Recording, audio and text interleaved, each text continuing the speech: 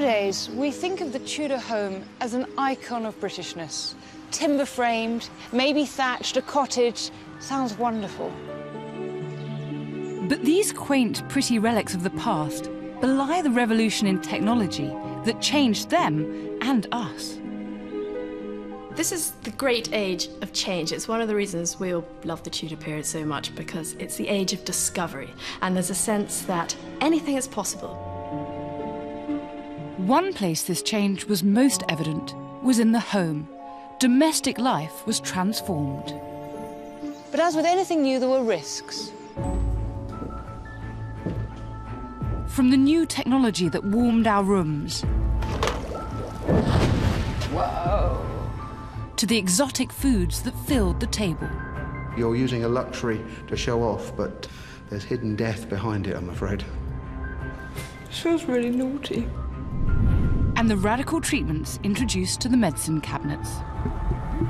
New life-threatening changes made their way into the heart of the Tudor home.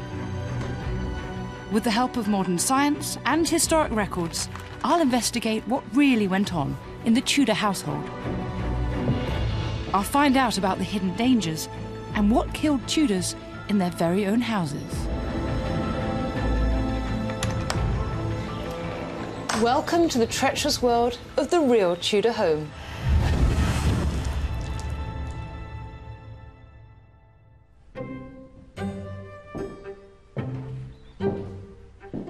This house dates from the end of the Tudor age, around 1590.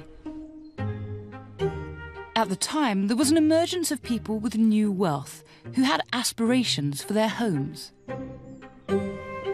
This is the house of someone in the middling sort. Those are the middle ranks of society in a pre-capitalist age, before the talk of classes makes any sense. So it's professionals, artisans, yeomen farmers, and in this case, a successful merchant.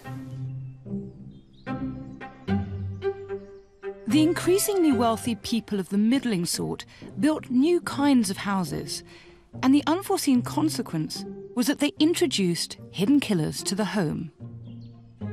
But how exactly did these beautiful buildings threaten the lives of the merchants and yeomen who inhabited them? Many previously unknown dangers made their way back here from newly discovered distant lands, some arriving directly into their kitchens and dining rooms. This was an age of discovery that transformed Tudor life, and exploration, conquest, colonisation and trade all had their impact on the Tudor home in various guises. The middling sort benefited from a boom in trade, prospering from the new markets and goods becoming available. New items and imported luxuries, from food to furniture, helped make the home more comfortable than ever before. The Tudor period is definitely the start of a real investment in material things for relatively ordinary people. So there's a huge increase in the number and quality of items that people would have had in their homes, from rich textile hangings and furnishings to more furniture, additional bedding, and many more items of tableware. Costly, showy items like pewter are definitely the kind of thing that you want to invest in and display in the home. It's a way of indicating that you have wealth, you have status. It's part of your sort of self-fashioning of your identity. And it was in the dining room where the taste for the new and exotic was clearly visible. Overseas trade brought new goods, potatoes, tomatoes, and the abundance of things that were previously rare, like this. Did you know until the 1540s the English didn't have a word for this colour? And of course it led to the mass production of a substance so valuable and delicious that it would become known as white gold. Oh, not tobacco, sugar. Sugar had been a fantastically expensive commodity throughout the Middle Ages, but in Tudor times the price dropped sharply. Through using slave labour, production costs were kept low. So on the back of the slave trade, sugar became an attainable luxury for people of the middling sort. The rather bland medieval diet of bread, pottage, beans, lentils, oats, dairy and eggs, occasional meat and, if absolutely necessary, vegetables, began to be enhanced with sugar. What's the process by which we could produce sugar? It comes in to your house looking like this, as a sugar loaf, but it has to be broken up. Someone's got to sit there with a hammer and then a pestle and mortar, and if you want sort of an icing sugar to sprinkle over things, there's a lovely dish which is just a salad of lemons sprinkled with dusted sugar. Well, then some poor lad's got to sit there and push it through a silk sieve. So there's work hours in sugar as well as expense. Sugar becomes something that's a sort of desirable way of displaying status. So you might use sweet treats at the end of a meal, the banquet, of course it's known as.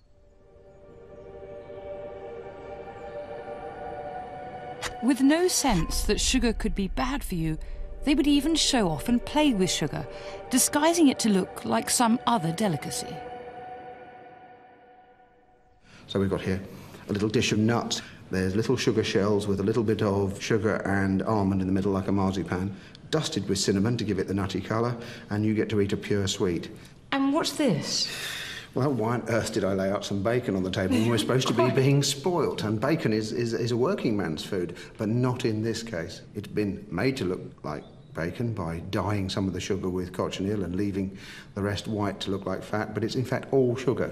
What are these? Those are little Tudor roses in sugar, and the middle one, I've covered that in silver leaf. So the one that looks silver is actually pure silver on top. Wow. And that's showing your diner's real luxury, because you've taken a luxury ingredient like sugar, put man-hours into it, and then put a precious metal on top as well. From nowhere, sugar became the must-have item at any well-to-do meal. What would it have been like to have all the sugar? It must have been really intense. Yes, I don't think we can really imagine it. We've grown up with sugar all of our lives. It's in most of our food somewhere, even bread. So to go somewhere where your diet has been virtually sugar-free and be given a table full of sugar, I think it's going to be a huge release of energy.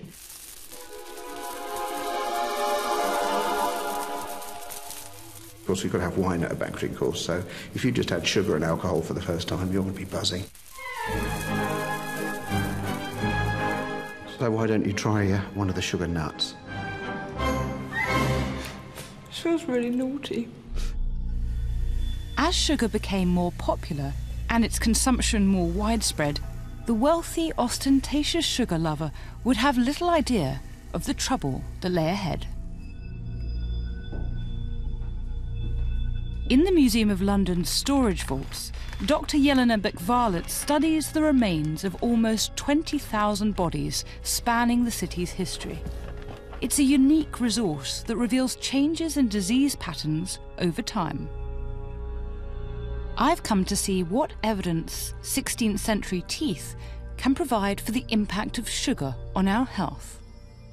Jelena, tell me about these different skulls. What are they telling us?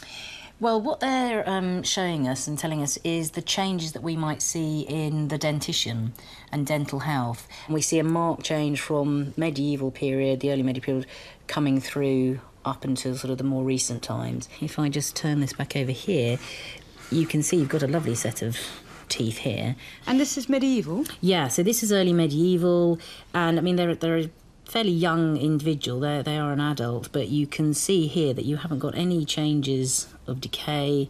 You've got lovely enamel formation. But if we come to this individual, you can see here that you've lost the molars. If you look at the mandible, you can just see there you've just got roots of the teeth where they've just really sort of been rotted away, and the decay has completely destroyed all of the enamel. So this one's a medieval skull, and this one dates from? Probably about sort of the mid-16th century, so this is later on, and this is then sort of the time then you've had sugar being introduced, it's more freely available, and you can see the consequences in their teeth. So in both the upper and the lower jaw, you've got these huge gaps. Imagine how painful it would have been to go through that. It must have been absolutely horrendous, yes, because I've had toothache and an abscess, and it was absolutely horrible. It was really, really nasty, so to have had that amount of teeth affected must have been absolutely ghastly. Unfortunately, the methods people in the Tudor period used to clean their teeth didn't really help. In fact, they unwittingly made things worse.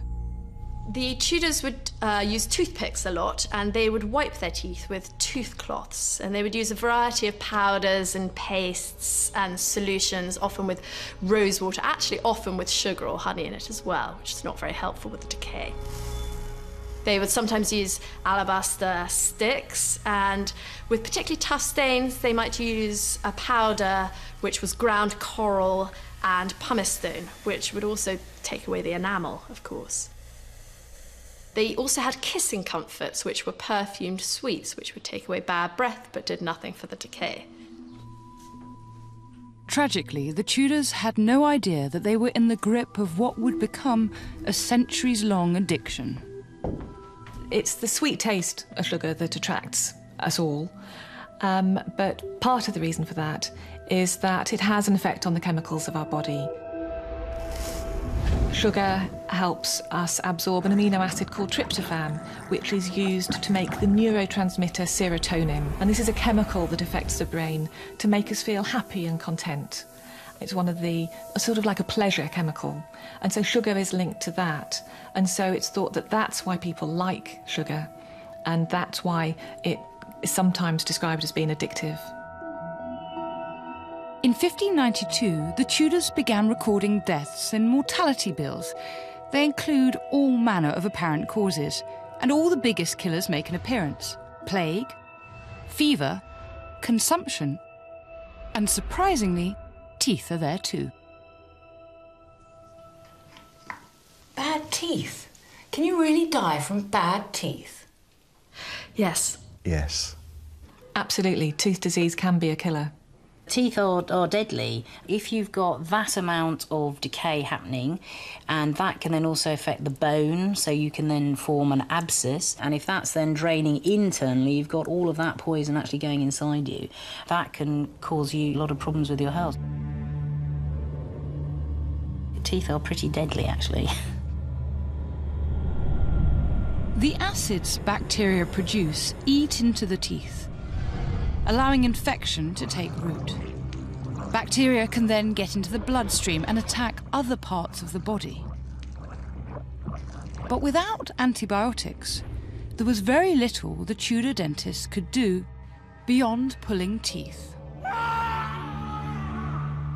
They would have had no understanding at all of the fact that sugar was damaging the rest of the body. So high sugar levels could be predisposing them to develop diseases like diabetes, and then the bacteria from the decaying teeth would be damaging perhaps the heart valves and the kidneys. So it could be causing damage to all of the internal organs, and they would have no idea until it was too late.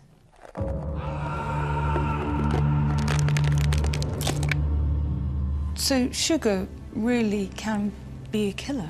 Yes, because if you're affected that badly, then it can have that really awful effect on your health, and then cause your demise, cause you to die. Sugar was a slow burn killer, taking centuries for its true impact to be felt. Now it's considered by some to be responsible for some of the greatest health problems of our time. The biggest danger, though, wasn't what they ate, but the very construction of the home itself. I'm making my way into the main room of the house, on the trail of the next killer. In fact, it's sitting right here, hidden in plain sight. It's not the fireplace, but the chimney. Before the chimney was widely adopted, early Tudor homes, like medieval houses before them, could easily fill up with life-threatening smoke. The typical Tudor house was a long house then. It was, a great hall house. There was a fire in the centre, a little hole in the roof where it took the smoke away. These early makeshift vents didn't work well, allowing noxious fumes to build up in the home. The chimney offered a brilliant solution. The change from having an atmosphere indoors where you're constantly breathing smoke and your eyes are weeping to having one where it's drawing and you've got clean air around you is enormous. And Certainly anybody who could afford to would have moved over as soon as he'd got to grips with the idea of this new technology being available. Not only did the chimney make the home more comfortable, it had a dramatic impact on its overall layout. Over the course of the Tudor period, with the introduction of, to begin with, quite experimental chimneys, more opportunities become possible for pushing the fire to the side of the room, enclosing the fire. It allows you to subdivide that space, making possible new ideas of privacy and comfort to some extent. So the chimney ushered in the biggest change to the middling sort's home for many centuries. For the first time, ordinary homes could have an upstairs level, separate rooms to sleep in, a kitchen, and a room to dine in. And each one had its own chimney. It revolutionized domestic life. But these comforts came at a price. The chimney brought a host of hidden dangers. As the century went on, there were regular reports of fires sweeping through whole towns.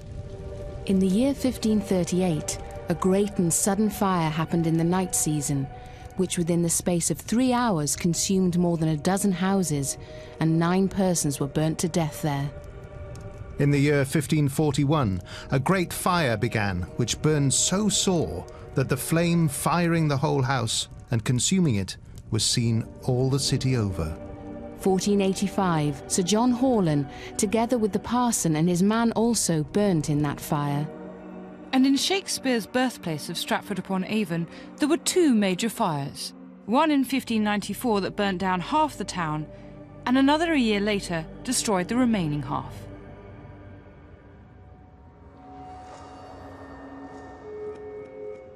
To find out what caused these fires, the Tudors examined the construction of the chimney.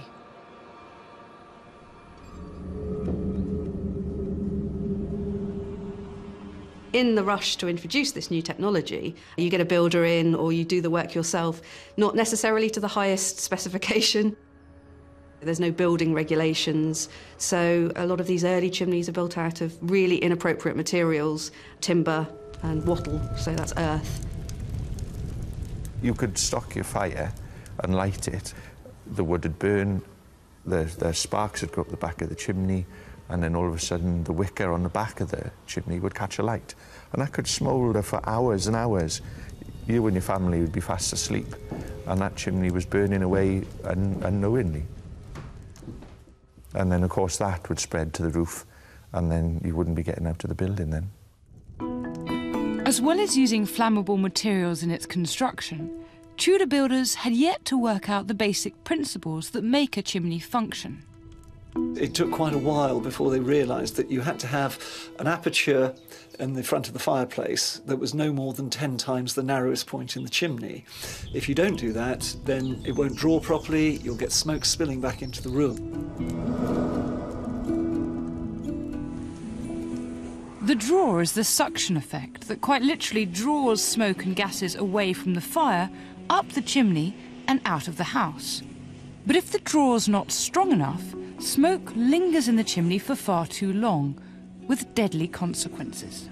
The smoke used to sit about halfway up the chimney, and it would just tumble. Now, anybody that knows anything about fires knows that smoke is unburnt fuel. Forensic fire expert Emma Wilson can demonstrate the impact of unburnt fuel in a Tudor chimney. The smoke that is being produced by the fire at the base of the chimney ignites, and all of the smoke that's exiting the chimney begins to flame very quickly. The smoke itself catches fire? The smoke catches fire, yes, and I've got an experiment to show you how combustible smoke can be. OK, here we go. Whoa!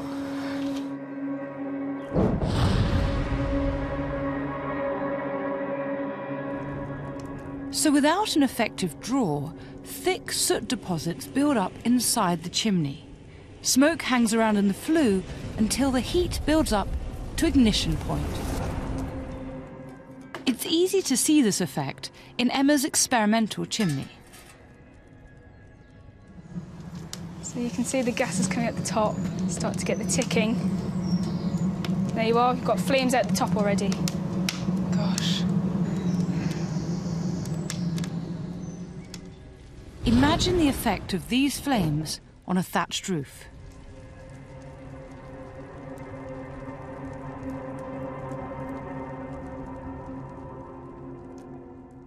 So I suppose at first people didn't realise that this happened with chimneys.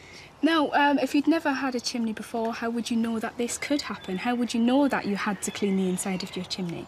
So when people first started using chimneys, I imagine you built it and you thought that was it. Whereas actually, we now know that cleaning your chimney regularly is something you've just got to do to prevent chimney fires from occurring. In Tudor times, as today, the consequences of fire could be devastating. Pamphlets like this one from 1586 poetically chart the emotional impact of these frequent fires. So the chimney could be lethal. My joys are departed, my comfort is gone. My people, poor creatures, are mourning in woe. They describe really horrendous, heartrending experiences of the individuals losing, obviously, their lives, their children, and their property. And there's quite a bit of attention paid in these accounts to the kinds of goods being lost and burned, and a sense of just tremendous ruin and loss. A rude fellow, by firing up his chimney, procured their casualty. There are accounts of a third of towns being taken out by these major fires that are sometimes traced back to just one individual not looking after their chimney properly.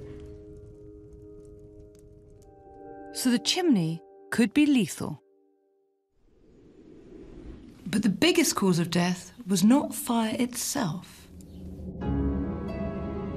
Dr. Stephen Gunn is conducting important new research into some 9,000 coroner's inquest records from around the country during this period. These documents are a unique source of statistical data about Tudor life and provide a whole new insight into death in the Tudor home. We actually, in the coroner's reports, find that there are more house collapses killing people than house fires, because Tudor houses are mostly made out of things that burn quite easily. They're mostly timber framed, but they burn quite slowly, so people have the chance to get out. The problem is they're building chimneys onto houses, and of course chimneys are large structures, so we have chimneys collapsing during fires or when fires are lit inside them. Brick was the wonder material that distinguished the architecture of the Tudor age. But it turns out that early bricks had a hidden weakness when it comes to the defining feature of a 16th century house. Coal and wood, they would burn inside a chimney, wood at about 1,000 degrees C, and coal at about 1,200 degrees C. And that was way more than the brick could handle. So the bricks just couldn't handle the heat whatsoever, and they would explode. The mortar that was holding the bricks together would expand, then it would contract, fall out, the bricks would be split, and the chimney would come crashing down. So, for example, we got an accident in Kent in 1518 with a fire that breaks out at a house in Wingham in Kent. Several men run to put the fire out. Thomas Adams, one of them is called Arthur Overn, another one. They get to help put the fire out with other people, but again, in the course of the fire, the brick chimney collapses on top of them. So it's actually the collapsing material rather than the fire itself that kills them in the end. The Tudors gradually came to understand the risks to life and property that chimneys could pose. To tackle the problem, they drew up what were effectively the very first health and safety laws for chimneys. There are ordinances, for example, issued in Oxford in 1582 that actually make it the responsibility of each individual householder to construct their chimneys and their roofs in appropriate materials. So not thatch for the roof, but tile or slate, and brick or stone for the chimney. That all chimneys occupied with fire within the said city shall from henceforth be swept 4 times every year, whereupon pain of forfeiture for every time that any chimney shall happen to be fired, 3 shillings 4 to be paid by the owners of the same chimneys so fired.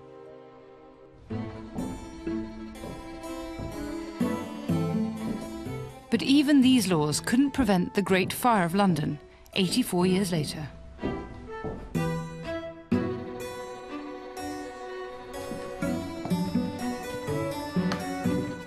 Despite all the new luxuries of Tudor life and the proliferation of grand, multi-roomed houses, in many ways the house remained firmly lodged in the medieval period. Much of what we think of as the basics of domestic life simply weren't there. For us, there's nothing more fundamental than the utility and convenience of running water. But for the Tudors, there was no such thing as a bathroom or a shower.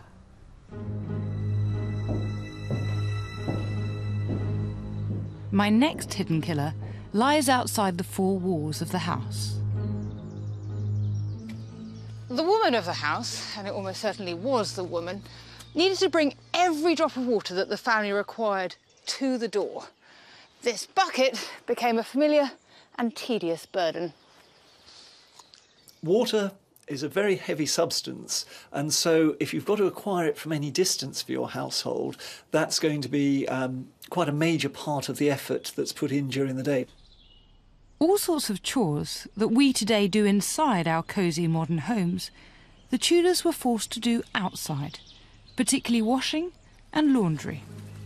This meant spending an awful lot of time down at the nearest water source in all weathers, all year round, effectively making them an extension to the home. Because ponds and streams played such a major role in daily life, it's no surprise that they also appear in literature, often lethally. But long it could not be, till that her garments, heavy with their drink, pulled the poor wretch from her melodious lay to muddy death. Many of Shakespeare's plays, and much writing of the time, feature characters drowning. And analysis of the coroner's reports reveals, for the first time, the number of deaths due to drowning in the Tudor period. The biggest contrast with today is the amount of drowning. So in 2010 in the UK, about 2% of accidental deaths were drownings. In our period in the 16th century, it's more like 40%. Gosh, why so many? Well, people are exposed to open water in lots and lots of different contexts. The single largest cause is probably fetching water. But then there are lots of other things that people have to do for household purposes that involve going to the water. You have to take animals to water, you often have to travel across water, and of course the other thing is people have to wash their clothes.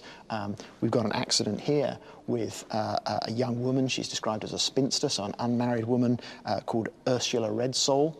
This is 1556, and it says she went to a pond, she was washing a little tunic called a petticoat, and she was sitting on a bridge called a plank, and she fell off the plank into the pond and she drowned.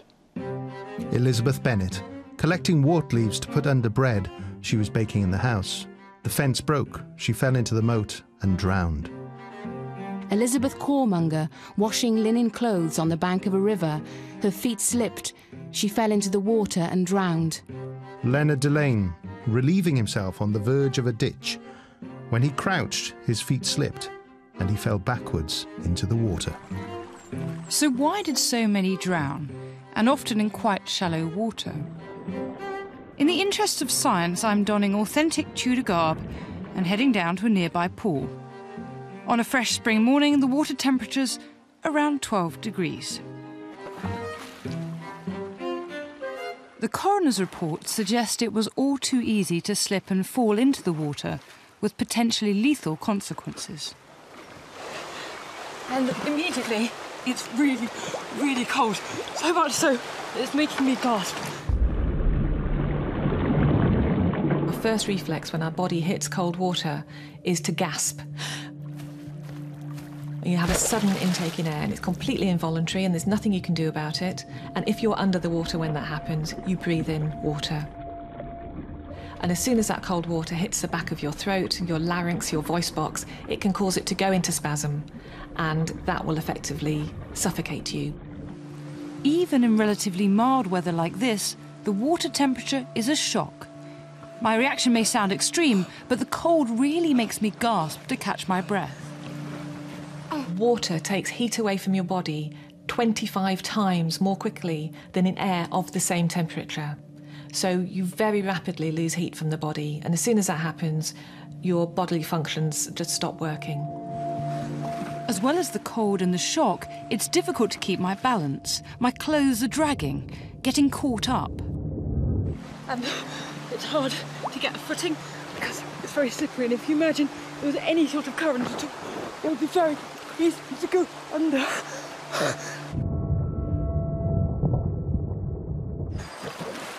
Oh, and then the difficulty with getting out is that immediately my clothes are getting very heavy. This is all wool and it's getting completely waterlogged. Wool is uniquely good at absorbing moisture. Under the microscope, it reveals itself to have a surprisingly complex physical and chemical structure. It's made up of 2 internal layers. While the outer layer is water, dirt and stain repellent, the inner layer is highly absorbent, so wool can take in more moisture than any other fibre before becoming saturated. Oh my goodness, the clothes have doubled in weight. It's like lifting up a huge bag. Oh. I'm not just imagining it. Wool can absorb up to 1.5 times its dry weight, which means my clothes are much heavier as I try to get out. I didn't feel it when I was submerged, but as soon as I try to stand up, it's a hefty added burden. It's really not easy, struggling to stand up on slippery mud while freezing cold and weighed down by wet wool. So it was a combination of heavy clothing, slippery banks, and the shock of the cold water that made drowning so prevalent. The Tudors were certainly aware of the problem, and as the 16th century wore on, they began to take precautions. Towards the end of the Tudor period, people began to put covers on village wells. They fenced off water courses. They installed water pumps. And as communities worked together to create safe sources of water, so the risk of death by drowning declined. The idea of the home as something encompassed by 4 walls is a very modern notion. So much of their domestic life involved the space outside as well as the rooms inside. For the Tudors, instead, the house was open and permeable. Humans and animals tumbled in and out in a colourful, cacophonous mess, from sunrise to sundown. The famous Dutch humanist Erasmus visited Cambridge, and he was disgusted by the state of the rushes. These were the straw and the hay that they would put on the ground to keep the house warm, to keep the house dry. And he said that occasionally they would change the top layer, but the bottom layer would sometimes stay there for 20-odd years, and it was full of ale, it was full of fish juice, it was full of vomit, it was full of the leakage of men and of dogs and of other abominations not fit to mention. You'd have somebody who was called a gong farmer who would clean your cesspit out for you. Disease was obviously rife. There was dysentery, cholera, typhoid, 3 of the biggest ones in the Tudor period, which would kill you no problems at all. So if you went to work one day with a cut on your arm or your leg, and the gentry was going to the toilet and it covered you, it was only a matter of time before one of those diseases came knocking on the door. In these circumstances, then, it's easy to understand how something as basic and natural as childbirth was very dangerous. Around 20 out of every 1,000 women died in childbirth, in comparison to 8 maternal deaths per 100,000 births in Britain today. When women give birth, obviously they're very vulnerable to infection. The lining of the womb is a raw wound, and there may be cuts and tears in the genital tract, and all of those give an opportunity for infective organisms like bacteria to get into the bloodstream, and that can be a very dangerous thing. Because people had no idea about how infections were caused, the concept of microorganisms like viruses or bacteria causing disease, that came hundreds of years later. Infection was a huge hidden killer in Tudor times, as we can understand from the coroner's inquest reports. That medical context explains why we have many of these accidental deaths, because lots of these are people who cut themselves or break a limb They might cut themselves on a knife, they might break a leg falling out of a tree in the yard next to their house picking fruit or whatever, and they wouldn't die from that now, but under 16th century circumstances they have infection in a wound or they have a blood clot which causes them problems from a broken leg. And so actually the coroner's inquest reports report them dying 5 days, 10 days, 15 days after the accident, but they still say that the accident was obviously the thing that caused it. The coroner's reports tell us that between 1558 and 1560, unusual deaths from accidents around the country include death from crushed testicles after playing games at Christmas, Wrestling. falling masonry, 56 deaths were due to archery. and one to an escaped bear.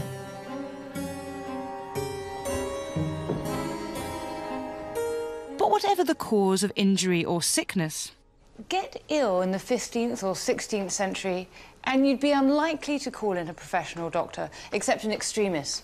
Most people of the middling sort would treat themselves at home using herbs and ingredients from recipes passed down through the generations. for the Tudor housewife, the medicine cabinet was limited to her knowledge and what was grown locally. In the garden of a home of the middling sort, there would be a special section laid out specifically for growing herbs, remedies for daily ailments. In effect, a Tudor first aid kit. In a big Tudor house, they would have their own physic garden. And there's a vast early modern what's called a pharmacopoeia, which is a body of herbal knowledge and an understanding of which plants can help you, which plants can heal you, and what conditions they can be used to treat.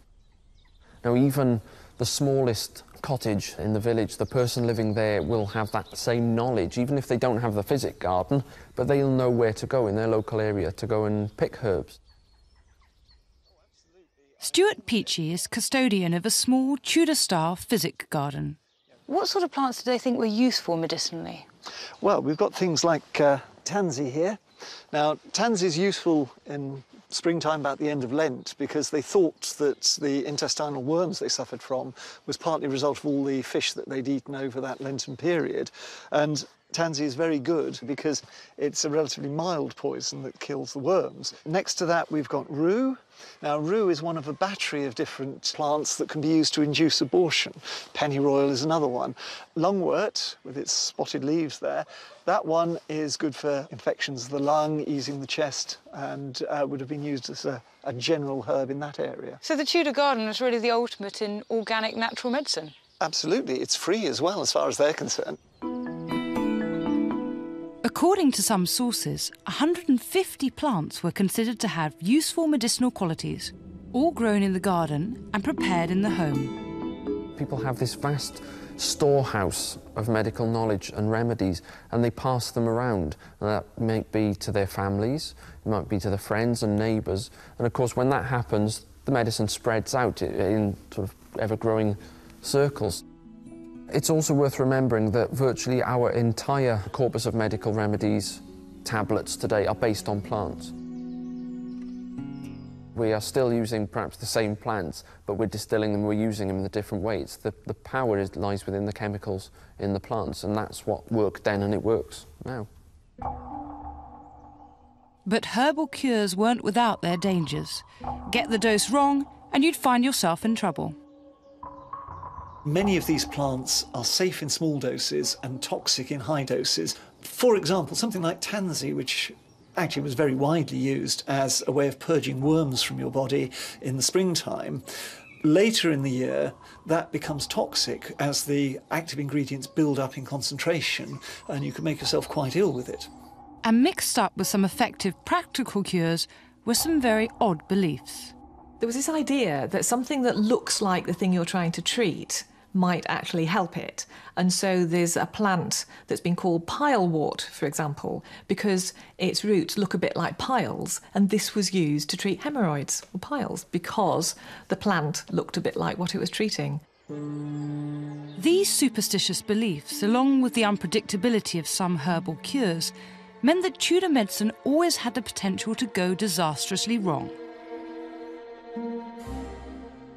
But a radical German invention seemed poised to change all of this for the better.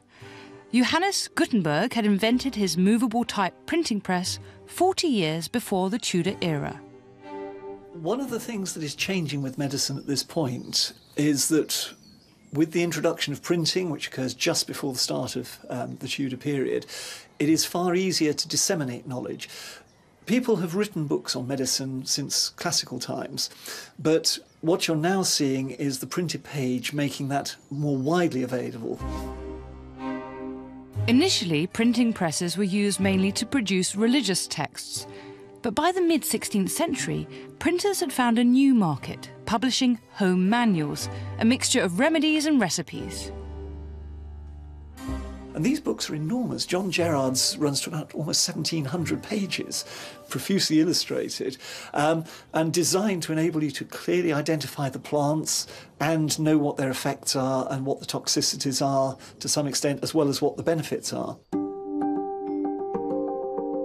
Bestsellers were reprinted over and over again to meet popular demand. Historians estimate that maybe 400,000 medical books were printed altogether in the Tudor period.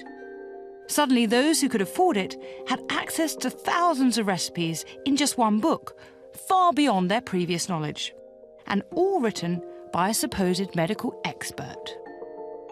At first glance, the books appear to contain no shortage of sound advice, like John Gerard's recommendation against planting deadly nightshade. If you will follow my counsel, deal not with the same in any case, and banish it from your gardens. 3 boys did eat of the pleasant and beautiful fruit hereof, 2 wherefore died in less than 8 hours after they had eaten them. These medical books made their way into the Tudor home, where they would have played a pivotal role in everyday life or death. They're there to help people in the absence of a doctor. They're sort of called things like every man his own physician. And they may be set out by body part, so therefore you just simply leaf your way through and find something that's wrong with you. But the medical tomes weren't necessarily the wonderful cure-alls they first appeared to be. Some of the recipes found in their pages seem very odd today. This is Andrew Baude's Breviary of Health, a medical treatise that was something of a bestseller in the 16th century. And it includes all sorts of remedies, including this one here for the palsy. So it says, take a fox with all the skin and all the body quartered, and with the heart, liver and lungs, and the fatness of the entrails, stones and kidneys, steepeth it long in running water with calamint balm and caraways, and bathe the patient in the water of it, and the smell of a fox is good for the palsy. To the Tudors, cures like this were rooted in perfectly reasonable ideas about the body and disease. A living thing, something that has been alive, has what's called an animus, a living spirit. And so if part of you is withered, dying, then it makes a perfect logical sense to use something from something that's been alive and restore the spirit to yourself. Cures incorporating the blood and bacteria-ridden guts of an animal stood a high chance of being fatal if applied to an open wound. Like this remedy for a sexually transmitted disease. Nicholas Culpeper's 1618 herbal has a remedy for the clap, which is to kill a chicken, and while it's still warm, to dip your privy parts in it to soothe and calm. But there was a basic problem with all the cures. They were all based on a fundamental misunderstanding. The trouble with all the recipes and cures in the home manuals is that they're pre-scientific. The Tudors simply didn't know about the bacterial pathogens that cause infection and disease. Their theory of the body was of the 4 humours, 4 key fluids that needed to be kept in balance to remain healthy. Disease was simply thought to be a result of an imbalance of the humours. Nowadays, we know there's no scientific basis for that at all. But if you've got a theory of disease that's simply wrong, how can you cure it? Unfortunately for the Tudors, they believed they were following sound medical advice. These are scientific men, leaders of the medical world, are writing these texts, and the danger is then that they become effectively gospel. The knowledge in the books would have been perceived as being at the cutting edge of medicine, and the recipes endured for so long because really effective treatments for infectious disease were still hundreds of years away. Part of the problem was that no one had seen inside the body for centuries. Human dissection had been banned throughout the Middle Ages, but in the 1540s, Henry VIII allowed surgeons to use the bodies of those hanged at the gallows for their medical research. Detailed studies of human anatomy became widely available for the first time, marking the beginnings of scientific inquiry into the body. But they didn't come soon enough to help with our next problem.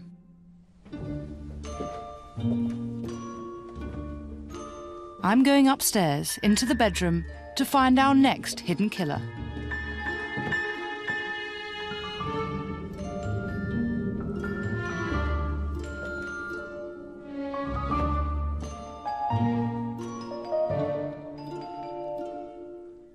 People are as promiscuous in the past as they are today. It's certainly socially frowned upon, and all the printed literature and all the religious literature and all the morality says you shouldn't do it, but people still do it.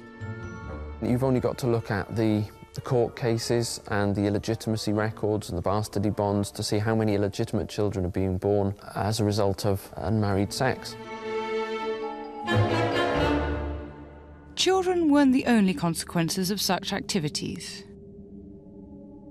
In 1497, a disease was recorded in the British Isles for the first time, and its route in seemed to be via the most intimate of acts in the most private place in the home, the bedroom. Hospitals were being deluged with people suffering from a disease they'd never seen before. William Clothes, the doctor in London, noted that every other patient at his hospital had the same symptoms. In the Hospital of St. Bartholomew, London, among every 20 diseased persons that were taken in, 10 of them had the pox. William Clothes produced a medical treatise describing the symptoms of the disease. So he talks about it producing pains or aches, ulcers, nodes, and foul scabs with corruption of the bones. Then it goes on here, it talks about venomous pustules, scabs upon the forehead, brows, face, and beard, as about the secret parts. Its cause, he says, was that it was a pestilent infection of filthy lust, a sickness very loathsome, odious, troublesome, and dangerous, a notable testimony of the just wrath of God. We now know that, in fact, these horrific symptoms were caused by a virulent bacterial infection, which we call syphilis. While they may not have understood its bacterial origin, the Tudors knew enough to link its progress to sex. The symptoms are very manifest, and to a society that's obsessed with signs and symptoms, it's very clear to them how this has come about. The first stage gives the characteristic boils and marks on the sexual organs, so it's seen as a result of sin, of promiscuity. Many Tudor towns had their bawdy house or brothel, and these certainly aided the spread of the disease.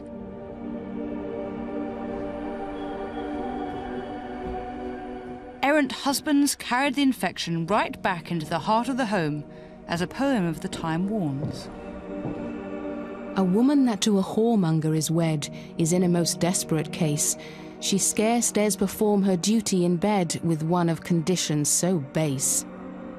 For sometimes he's bitten with Turnbull Street fleas, the pox, or some other infectious disease.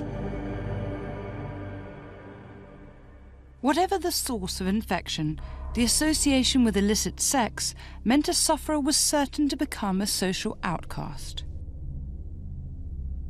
It carried a terrible stigma. If you had the syphilis scars, then you were seen as a sinner, you were seen as a prostitute, you were branded a syphilitic whore. Consequently, the telltale signs of syphilis were sometimes cleverly disguised. It was a real stigma to have damage to your nose because people knew immediately that you must have late stages of syphilis. And so they even made wooden and metal false noses so that people could try and cover up the damage that syphilis had done. So you must have really thought, yes. Here in the Museum of London's Bioarchaeology Department, there's further evidence of the impact of the disease on the city's population. Some of the treaties I've looked at from the 16th century talk about things like ulcers in the head and on the corners of the mouth and things like that. Do you ever come across anything like that? Yeah, we do. We have an individual here that we can see from their skull that they are actually showing these lesions that we would identify as being associated with the venereal syphilis. You can see here that's incredibly destructive. And if you imagine this poor soul being alive, there's so much of it eaten away, it's horrific. It must have been absolutely horrendous because you've got those changes that we can then see obviously now in the dry bone, but then you would have had the changes that would then be expressed in the soft tissues in the skin as sores. We might see the infection affecting your eye, which then can lead to blindness, or also then sort of around the nasal area, and then you can destroy the soft tissues of that part of your face as well. The bones show how sufferers could have lived with syphilis for decades, the bacteria slowly eating away different parts of the body. And with so many victims, a lot of effort went into finding a remedy. The problem was, all too often, the so-called cures could also finish you off. This little volume by Close is full of all sorts of remedies for dealing with syphilis. Page after page suggests different cures, which indicates somewhat that none of them worked. And after 40 or 50 pages of these various cures, Close identifies one more.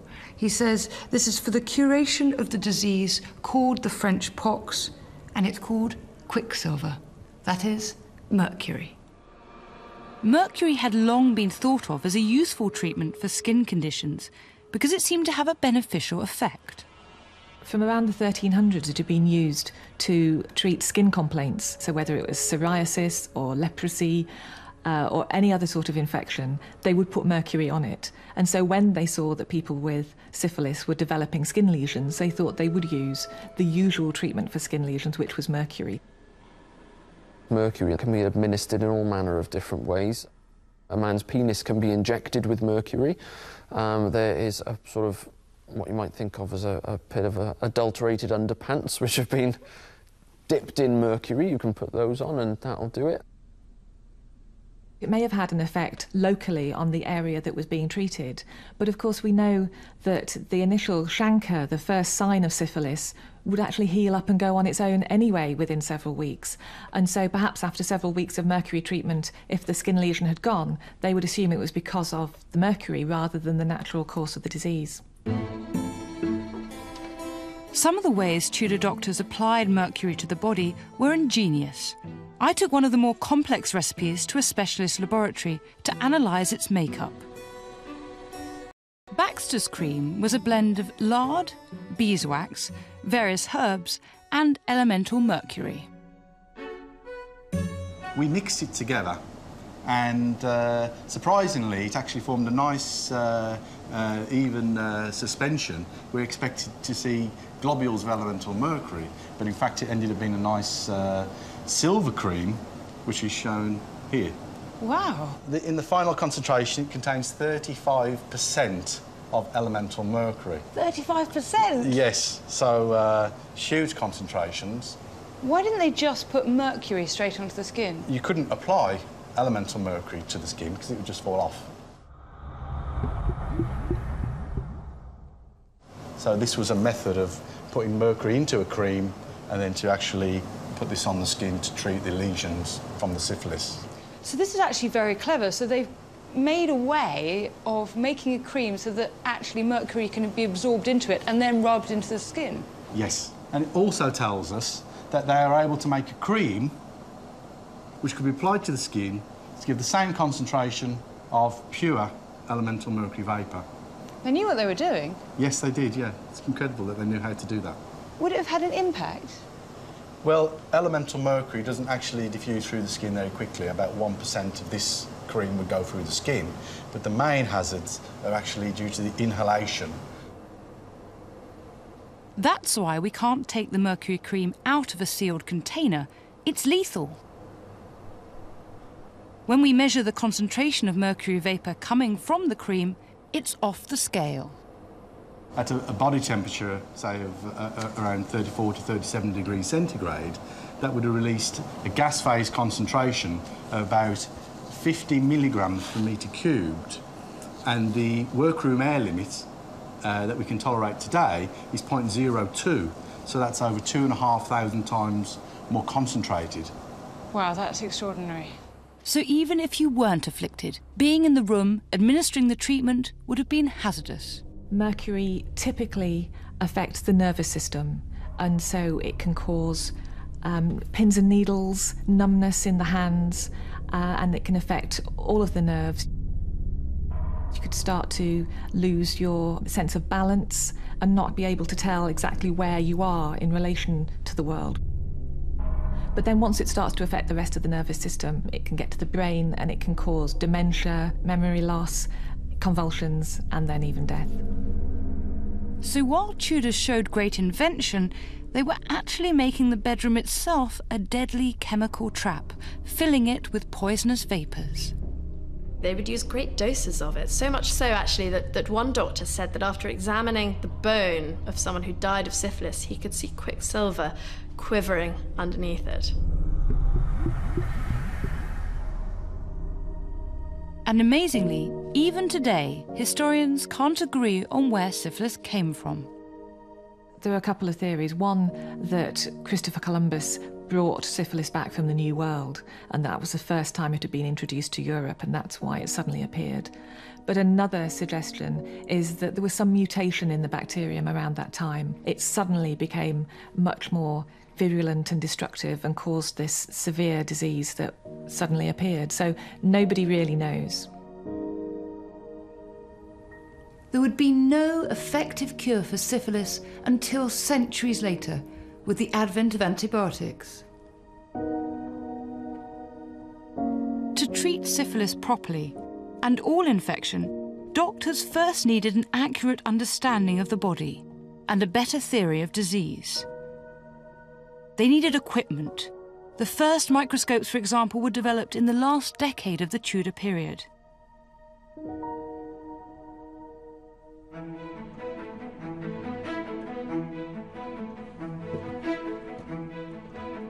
Without a doubt, the Tudor century witnessed a revolution in the way people lived their lives.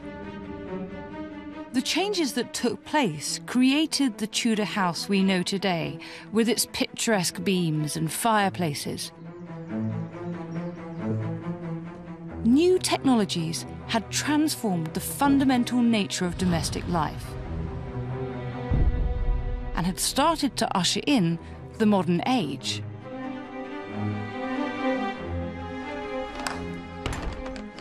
As with any period of change, there were dangers, some of which took centuries to expose, and some of which are with us still, their roots firmly located in the Tudor age.